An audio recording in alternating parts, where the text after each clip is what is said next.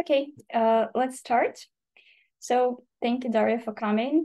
And today we are going to talk about MA program, Translation and Modern Technologies in Linguistics. So Daria, please tell us about yourself. About me. So I have been a student of this MA program, and I've also studied in here in Khanty-Mansiysk in our regional university and obtained my bachelor's degree. So probably that's it. Currently, I'm teaching children. I'm not translating anymore. So just education is a bit more interesting and you know seems to be more awesome for me. So that's why I'm doing what I'm doing now.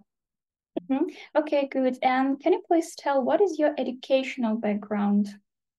So as I said, I got my bachelor's degree here in Khanty-Mansiysk. Then I've spent a month in Germany. It was just like some kind of an exchange course. It was a nice experience, but unfortunately, I don't really remember any of my German now. So uh, that's it, I believe. So bachelor's degree in linguistics and then a master's degree in translation. Okay, and now please tell us about what was your strategy to search MA program. So I think you was thinking about different programs. So what was your strategy? How did you look for these MA programs? So I just wanted to do something really exciting. And I've actually entered one of the best translation schools in the world, which is located in Monterey, California. But pandemic started, so I wasn't able to leave the country, and I finally just thought that probably it would be better to search for something, well, here in Russia. Uh, so that's how I found, maybe not found, but I thought of submitting my papers, my documents to MGIMO, which is Moscow State Institute of International Technology Relations, sorry, in Moscow, Russia. So I understood it correctly. So you had only, I don't know, two options, and I mean that's one that abroad university and GIMO, or maybe you were searching another programs in different university, or you decided strictly go to the GIMO. Sure, I also had some more options, of course. I just named the main of them. So actually my first option in Moscow was MSU, which is Moscow State University, named after Lomonosov. And I wanted to pursue my translation career there as well. So translation or maybe interpretation didn't really matter to me that time. So after I um, got acquainted with the program, with the students plan, so to speak, with disciplines, with some reviews, I opted for GIMO.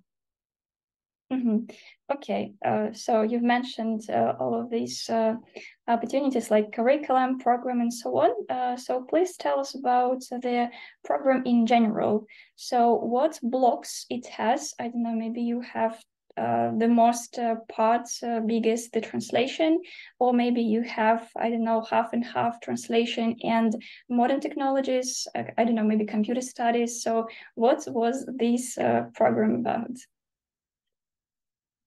So actually, at first I wanted to choose another one, but I failed to get to enter because it costed much more than the program that I actually chose eventually. So the first program in GIMO was all about interpretation, translation as well, not public, but international relations.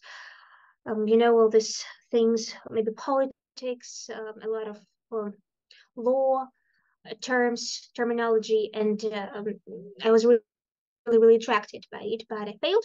So I had to opt for something that I had to pay for. So it wasn't free anymore for me. So I've chosen this modern technologies curriculum program because it was spinning, so to speak, around modern technologies.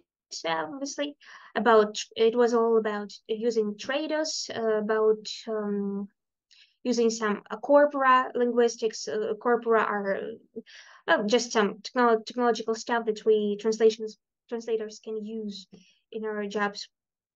You asked me about the main blocks. Of course, they were international communication, obviously, and relations. There was translation of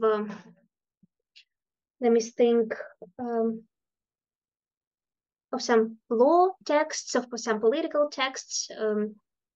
Then we had to learn this big block of computer studies. Actually, we had some disciplines connected with them, but the main one, of course, was studying traders and learning how to work with it, and also some corpora linguistics. There was one more, but I can't think of it right now. So okay, and more specific question, did you have I don't know, different type of I don't know, learning how to translate written and simultaneous translation, right? So you have different kind of activities. So it's not just I don't know, written, how to translate written languages, but also how to do simultaneous translation. I mean, speaking. Sure, we had interpretation, we had simultaneous interpretation, we had written translation, as you said, a big block of economic translation as well, which I really liked. It was quite comprehensive. Well, we also I think that's it. Yeah, there was like the main courses of the work, but they all happened only in the second year. In our first year, we were more about this system of translators science that help you code the text, so to speak, when you hear it, when you code it in a specific manner, and then you can just interpret it consecutively. Yeah, it's called consecutive interpretation. I just it was just hard for me to remember the word. Mm-hmm. Okay, thank you. Wow, interesting program. So it seems like you have a combination of the translation plus computer science, let's say it so, and also you have translation in different scientific fields like economics, jurisprudence, and so on. Okay. Sure. Mm-hmm. So we've talked about the program in general, and now please tell about the admission. So the first question, are there admission requirements? I don't know, such as an essay, making a portfolio, doing interviews. So tell please about the admission. Well, I'm not really sure what admission requirements are this year, but 2 years ago when I was a freshman, not really a freshman, a graduate, right? So I had to write an essay. We didn't have any requirements for a portfolio, but it was an essay on the topic on one of the topics of international communication, and we also had to translate a text which was given to us just really just immediately. So the exam started. It was online, of course, not really online. So everybody got their text. They got their exercises, tasks via email. So we had to do them really quickly in about an hour or an hour and a half. I'm not really sure. And we had to send it back. In 60 minutes. It was written 60 minutes. Oh, okay. So I remember that I was trying to do it really quickly because translating a text wasn't really hard. It was a little bit tricky, but well, I got a pretty good mark then. But writing an essay on that topic was a challenge for me because I really didn't have that much of an experience, that much of a knowledge in this field. So I had to make it up. Actually, I made it up and I made it look quite convincing, so to speak. And I think that I was just lucky. So they took my fantasies, my suggestions on the topic, and they let me go. Let me enter the university. Actually, there were 25 people who were trying to meet these requirements at 25, the time. 25, right? 25, yeah, 25, and only 12 of them, 13, only 13, so a half passed. So that's it. No interview, nothing else. Mm-hmm. And was it difficult in general? Or it's So okay? as I said, it was hard for me, but of course it wasn't. It shouldn't be really hard for a person who deals with international communication, with differences in cultures, so like on a daily basis, or maybe have read for Mm. someone who has read about in the past. Yeah, it was not my case. So it was summer, and well, I remember that it was really hot. My parents were at home. I had to close my doors, like, to isolate myself as much as I could. Trying to type my text literally on my tablet, so not even on my laptop. So just the situation was a little bit stressful for me, and of course I'm not really happy with my work, but it was good enough. It was enough for me to enter. So I'm quite Okay. satisfied. Just imagine that, for example, us listening, the people who maybe also not with good with writing an essay. So, what kind of life hacks you can give according to your experience? So, what you can recommend to do? Well, not much really, because I tried to. There was a set of recommended literature before the exam on the side, so you could read it. You could be a little bit prepared for your exam. It didn't help actually, because they were not really spinning around some terminology, some specific vocabulary or something, but you had to understand the situation correctly. I remember that in my essay they gave you the text, and it was about some cultural situation, some situation in cultural differences. So you had to describe it. You had to explain what happened and what you could do to maybe, to smoothen all those differences, to mediate their, inconsistencies in their communication. And of course, I just wasn't qualified enough for this stuff. So what I can suggest is just reading about different cultures and trying to read as much as you can. That's it. No more good tips for me. Sorry. Okay, well, really good. Um, okay, and maybe just quick information. So you've told like you had to pay for your program, making this program. So how much did it cost? So I actually got a sale, a pretty big one, 10%. And I had to pay 3,000 rubles for my first year. It was about $5,000 at the time. And for my second year, I had to pay 90,000 rubles less, because I was successful enough. So I passed all my first year exams with A's, so five 5 points on each exam, and I've had my credits on each on every exam. So I was so lucky to get a pretty good sale then. So it was not I'm sorry, it was not 90,000 less. I believe it was I believe it was 30,000 less because I paid 90. Okay, I'm not really sure. I just keep remembering this number, and I remember that they can give you a discount. Not a silly discount, sorry. Yeah, they can give you a discount if you are a good student. So I had this one. Okay, very good. Okay, now let's dive into the courses, and please tell me how many courses are there per semester? I really can't say because a year has passed. So it was there were not so many, you could say, but I really am not sure about the exact number. I just remember that they changed.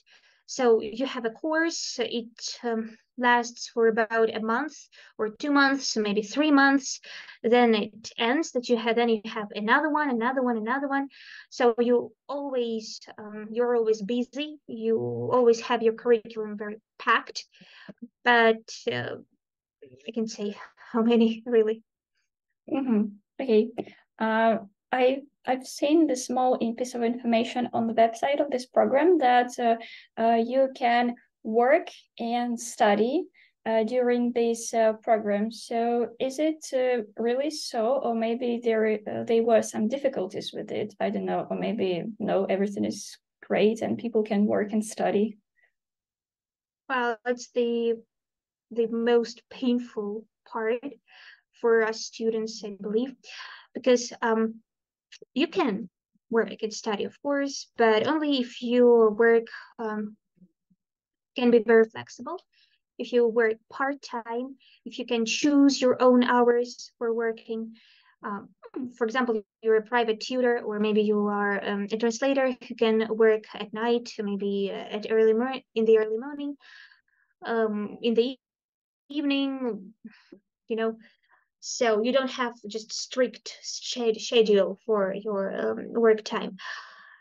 All the people who had their schedules strict, or maybe who had to be at work at just at some exact time, they all left either their work or their studying.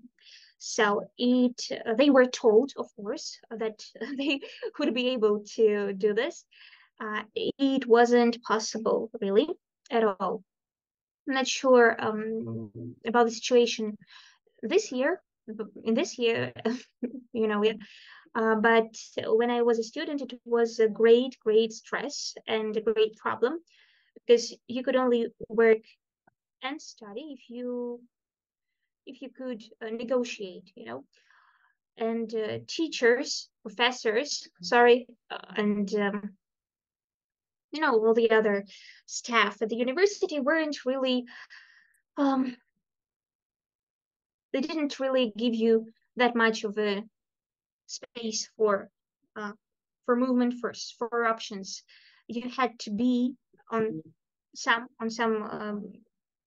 classes, at some classes. You had to be on some um, credits, of course.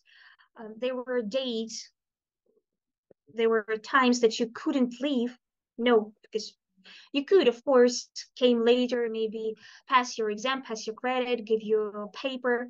But as far as I know, um, students used to have really big problems with it. So you shouldn't think or have a lot of hope that you would be able to work in the evening, work in the morning, maybe in the early afternoon, then go to university, do a little bit of a little bit of homework, and then that's it. No, there would be a lot of homework, a lot of studying. So I wouldn't recommend um, using this type of, attitude to anybody, because you could get yourself in, find yourself in a really dire position. So probably it would be better if you just found some more flexible part-time job. for a while, or maybe if you saved some money so you could let yourself not work at all, at least for some time. When you come around in the city, when you understand it, all this traffic system, all this trains, metro, very very long distances, because it takes you a lot of time to get to the university. So actually, it was located in outside Moscow, so in one of the suburban areas, or better to say, in one small town, which was near it. So better not to think that you can work very freely there. Mm-hmm. And did you live near this university? No, of course not. Yeah, it would be a good idea to rent a room, maybe, in this very small town where it was located. But I had I had a great opportunity of living in Moscow, not very far from it. So I had a friend who had to wake up, then spend about two and a half hours every day just to get to it. And I mean buses, I mean trains, and I mean metro, so subway. Yep. Then she had to go on foot, of course, and the whole journey was about 2.5 hours. Then she had to go back. So 5 hours a day just for commuting, you know. I was much, much, much luckier. So I had to spend only 1.5 hour every day, or I could spend even less if I chose not to walk, sorry, but to use subway. So about 1 hour and 10 minutes, like that. And I have to say that that's a standard time period that you commute. 1.5 hours, just okay. It's really really great.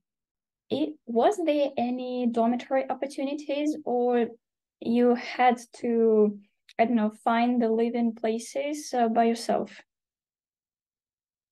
As far as I know, in the main building, if you enter, I mean, the main MGIMO courses, in the main place in Moscow, there are some dormitories. I believe they are given at first to students who, of course, don't live in Moscow or Moscow region, and who I'm not sure how to say it. So who study for free, who don't have to pay for their studies. They have very good points, so they can get those dormitories. We were master's degree students, and we could rent a small room in MGIMO hotel. So actually, that's the place, like the real hotel, or very very nice, very fancy dormitory, so to speak, which is located really really close to the university, to the building, in that small town where I used to study. But the fee was, of course, very high for me, for a student. But there are people who live there. Unfortunately, I can't tell you anything about their um, you know, living conditions, but there is some information on the site, so you can go and check uh, what you can get for money that you can pay. So Mm-hmm. that's it. Okay, thank you. Could you please think about one day and describe the most typical study day? When begins? Maybe tell about how many classes do you have? Did you have, sorry, for that? And when it ends? So just describe the most typical study day, how it look like. So, all right, I would probably describe you the typical studying day, starting from the point when you wake up, because you usually have your classes in the afternoon. Not usually, you always have them in the afternoon, of course. So before noon, in the morning, you have to do your homework, do some housework, prepare your clothes, just regular stuff. So you wake up, you do your homework as much as you can, as long as you can. Then you eat, you get dressed, you go out of your accommodation place. Then you spend, as I said, 1.5, 2 hours like that commuting to your place of studying. You can read in the train. You can do some homework as well. You can get a little walk if you can, if you're able. Then this typical study day used to start. Um, well, sometimes it started at around 3 o'clock in the afternoon. Sometimes it was even earlier, like uh, 1.5 o'clock. 1:30. Sometimes it was even. I'm not really sure, but I believe that we had to come. No, I believe it was like one or half past one. So you see, you can't really take any job when you have to be at the university at 1:30. So working only in the early morning, there are not so many jobs that can allow you to do this. So then you have about 4 or 3 periods. I mean classes, yeah, they're called periods, where you have to when you study for 2 academic hours.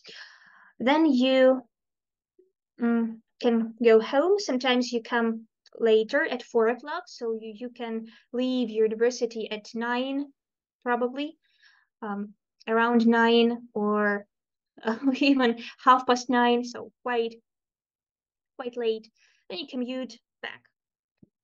So typically I would come back at 11 o'clock in the evening. So, and after that well, I'm an early riser, so I usually feel quite exhausted at the time. You try to get something to eat and just take a bath, something really basic, and you just go to sleep. That's it. And it sort of goes around and around each day, every day, because there is a lot of homework. So we used to have, of course, days off. We usually were free on Sunday. We were always free on Sunday, and Saturday was a study day, but we had one more day off during the week. It was either Wednesday or maybe Friday. So you you spend like 5 days studying usually, but of course there were times in our curriculum, in our studying period, then we had to study for 6 days. So quite a lot. Oh yeah, that's true. Okay, maybe I would like to ask about faculty members. Can you tell me about some faculty members and about their experience, about their background, just in general, a little bit? Well, in general, of course, there are people with a quite rich background. There were real interpreters there. There were real translators there. There were real psychologists there who taught us this discipline. But well, as I see it, it's not enough for a faculty member to be great at some job. You see, translation or psychology, or maybe linguistics in general, just theoretical linguistics. It's very important for faculty member to be a real teacher, because when you can't communicate your knowledge in a very effective manner, it's not very important what kind of a background you have. So in general, it was okay. There were some really, really great people. One of them has passed. One of them passed, yeah, sadly, but he was like the best there. All in all, in general, it was okay. I wouldn't say it was really bad. I wouldn't say it was really great. Just a regular, the regular staff situation as you have in every higher education institution, I believe so. Mm-hmm. Okay, so if I understood you correctly, you had more people from the industry. Maybe not some of them were the teachers who really know how to teach, but they were most from the industry. Not really so. Actually, there were only two disciplines: translation and interpretation. That's it, and they were taught by two disciplines to teachers, to professors, obviously, and all the other disciplines, they were only connected to this thing in some kind of way. So they, of course, they were disciplines connected with international communication. So people who taught us were quite well versed in it. But if we speak about people who were from the industry, I really would appreciate if there were more of them, because when one of them passed, uh, we were only left with one, and one of them, and one more teacher who was just who wasn't really teaching us translation. She was teaching us how to work with traders. So um, I wasn't really interested in all the theoretical disciplines because I had them in my during my bachelor's degree years, and I wanted to do a lot of practice to, you know, um, to go somewhere, to feel really confident in my knowledge, in my skills, and I really felt like I was my curriculum was lacking some of those things. Mm-hmm. Okay, so you've mentioned that you would like to have more hands-on projects. I don't know, maybe internships. So the questions go there. So are there any hands-on projects available for the student during this program? Did you have any kind of internship? Did you have such opportunities? Yeah, that's the the funniest question, I believe. I'm really not sure how the situation is right now. But when I was a freshman, they told us actually it was an experimental program. We were the first year that would the first class that would pass this program, and it was said that we would have a lot of hands-on projects, a lot of internships in no, during summer, during the time when you have those things. In international organizations, in very interesting institutions. They were all international, and I was like, of course, it must be very very very great opportunity experience. But after we finished our first year, it turned out that actually nobody would like to take us. So nobody would take us. Nobody was interested in us. Nobody would give us the opportunity to go to any international institution at all, to any serious, at my to my point of view, institution at all. We were given some opportunities. One of them was to translate at a library, and some of us went there. Another some other students, including me, were offered a place of some internship, you could say so, for 2 weeks in a translation company in Moscow. Of course, it was just it was very interesting. It was beautiful. It was great. There were a lot of people. It was big, but it was still just a translation company. And all that you did there was working with their papers, working with their files, with their archives, maybe, and just a little bit of translating, and we didn't even get a feedback for our work. I mean the translation work. So I actually didn't finish this internship because I just didn't see any, any benefits for me from it. And I tried to find some place for internship by myself. Sorry, I found an audio visual translation company, and they asked for a test task for me. And when I submitted it, they just told me, no, no, no, no, no, thank you. You're very poor at it. Of course, I am. I didn't have the course.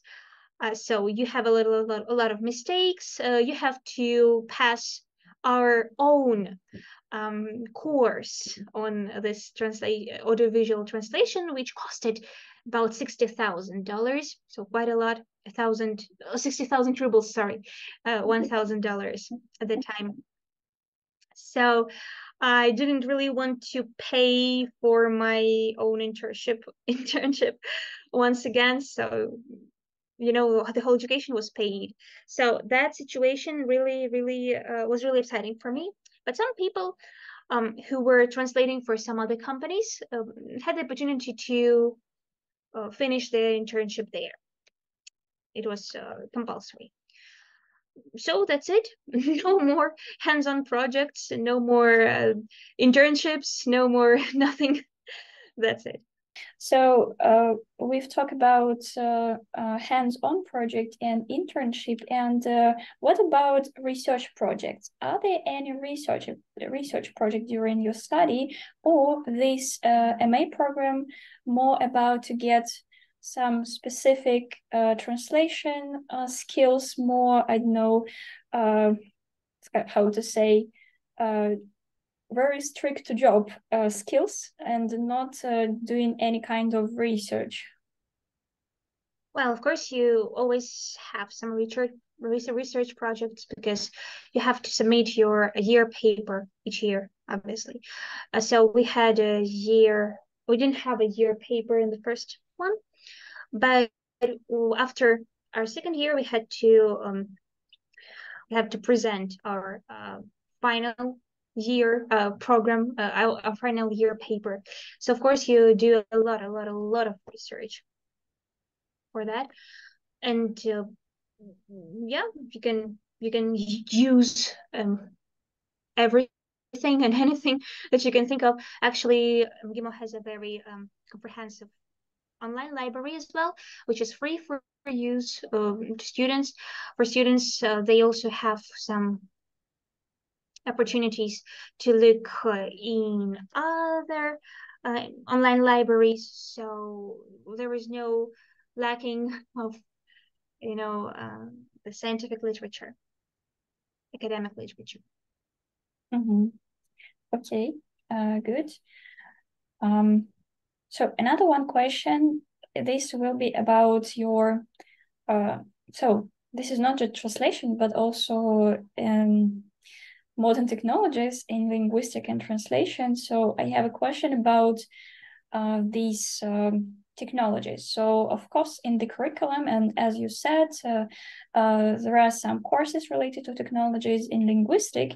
And could you please tell, of course, I understood that you've learned TRADIS, and did you learn something other? Maybe they showed you some, I don't know, another one technologies, or all it was about TRADIS. So I mean, was there anything else which related to the modern technologies, or the modern technologies, it's only about how to learn how to use TRADIS and at all?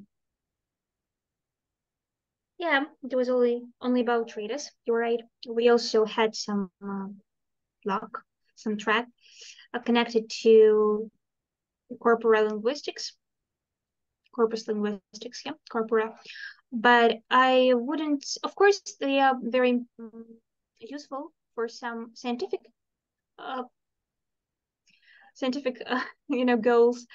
But for me, I really I didn't really understand how to use them in my daily work. But of course, it's great to know them. It's great to know how to use them. Nothing else actually, and we didn't have.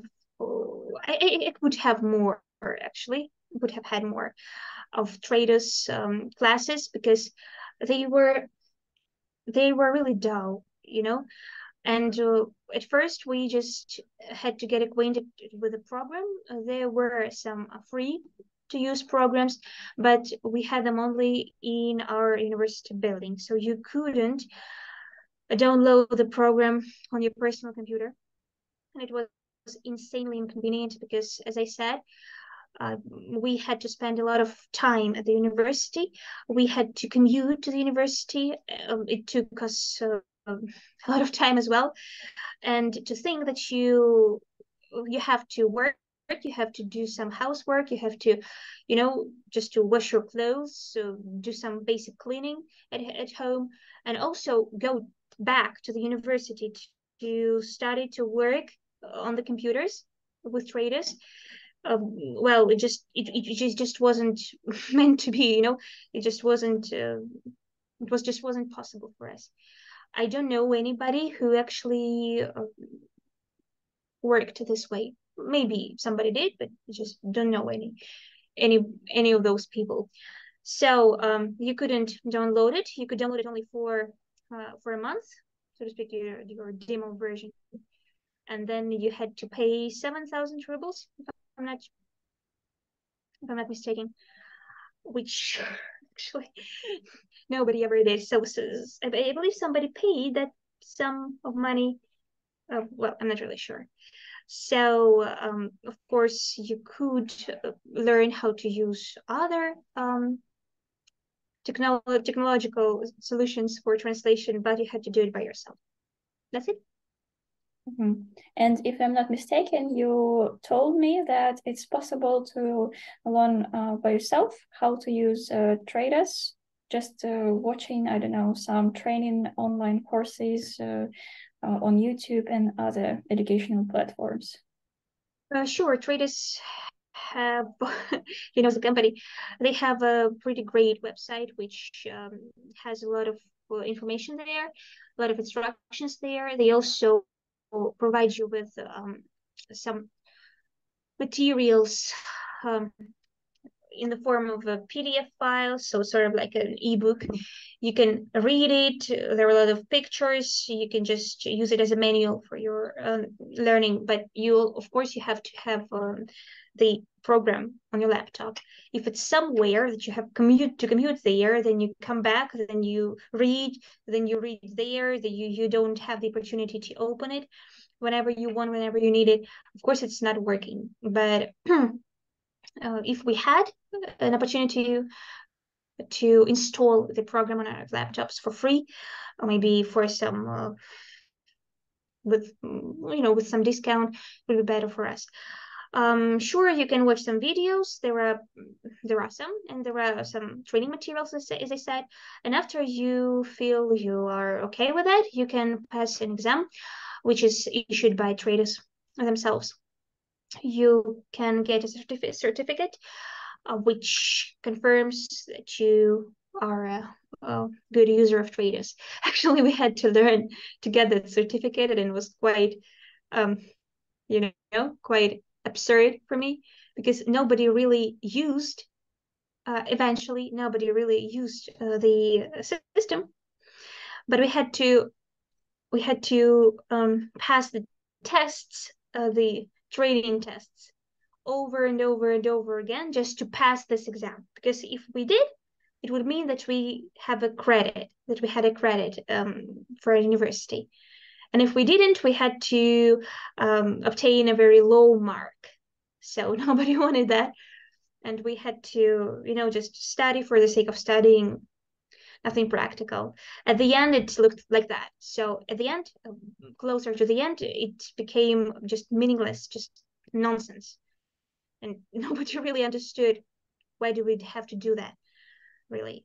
So of course now everybody has a certificate of a great traders user, but this doesn't mean that we can work with the program. Okay, now let's move move on to the cohort. Please tell me about your cohort. So, was there any international students, or where did they come from? What kind of cities? So just some basic information. So it was pandemic, of course, no international students in Moscow at the time. I think so, at least in my students group. They were, they were, I believe, nearly everyone was from Moscow, or from Moscow region. There were only two people, if I'm not mistaken, who were not from there. Me and one more person. That's it. Mm-hmm. And what was their background? Also linguistics, or maybe they came from different scientific fields? Linguistics, teaching, philology, translation, maybe, and one person came from economics, so he got his bachelor's degree in one of the best economic universities in Moscow, I believe so. But he said himself that he was a pretty bad economist, so he wanted to turn his life around. Mm-hmm. And now, can you provide any information about your cohort graduates, and what kind of the career outcomes they have? So, of course, they all entered with the hope of becoming great interpreters, translators, working in Ministry of Foreign Affairs, working in different international organizations. But closer to the end, and after the ending of our studies, a lot of them and a lot of us understood that it wasn't as easy as we imagined it to be.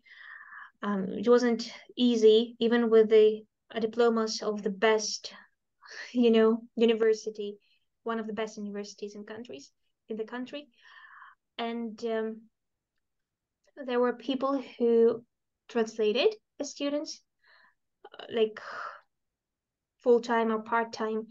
And then they eventually started teaching as well, being private tutors. There were people who got some places, some openings in translation in different institutions, in some organizations, but their salary was insanely low. So they also, some of them work there still, some of them left and just opted for a much more lucrative job of a private tutor.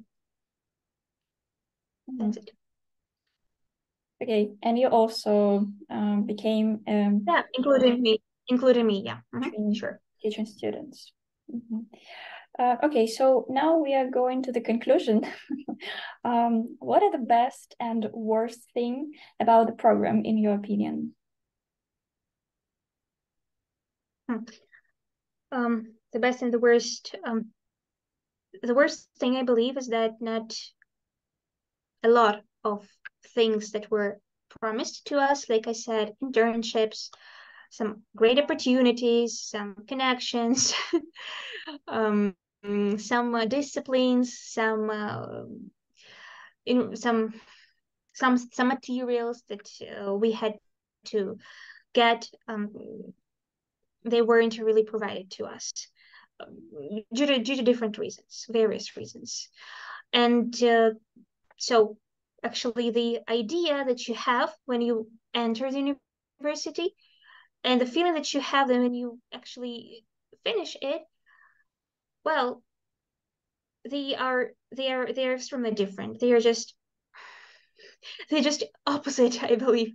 You enter full of hopes, at least I did, and a lot of my friends who were in my studying group, we entered with one idea, with one image of what our studying and what our postgraduate life would look like. And when it actually happened to us, well, I can say that we felt really happy because we understood that, well, we've spent a lot of money and we didn't obtain the thing that we actually came for. So for a lot of us, I would say that this studying was pretty useless. You can you can say so because nobody is translating anymore. Nobody of us, and we actually entered the translation and modern technologies program, and we all are teachers or private tutors these days. Most of us, most of us. But the best thing, well, the best thing was, living in Moscow, just getting dipped into this wonderful vibe of the best city of the in the world. I believe, I really think that that's the best city, from all the capitals, from the big cities.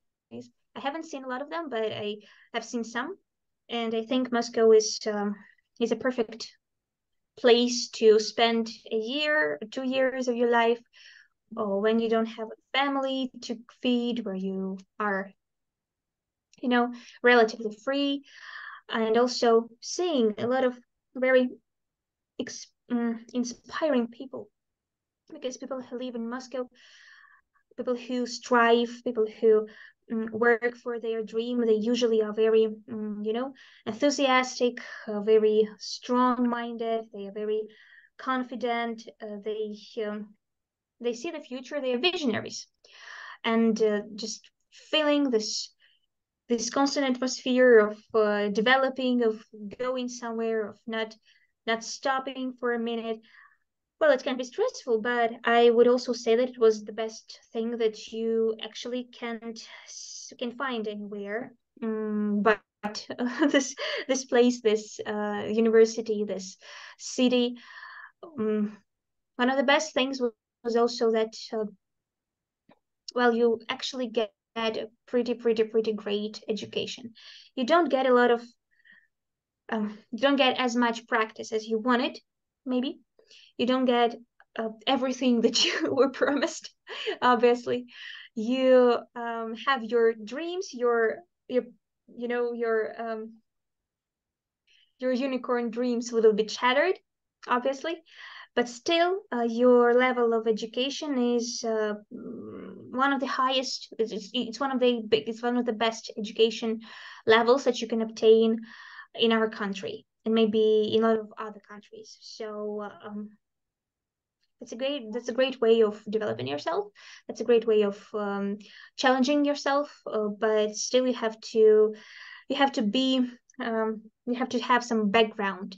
You have to have some money, some place to live, um, some clear idea what you are here for. Because many of us who entered, we were just they were just dreaming. We were just dreaming about some great life, some great job opportunities that would magically be given to us, maybe after we finished the university, and of course it wasn't so. So I think that's it. Okay, and the last two questions, very, very short. Are you happy with your choice? And if you could make a choice again, how would you choose the program? Did you do this in a different way or not? So me particularly, I'm not happy with the choice at all. I was, yeah, as I said, it was a great experience, but if I could choose for the second time, I would opt for a program in a different field. For example, in law, maybe in journalism, maybe in economics, in politics, in public relations, something.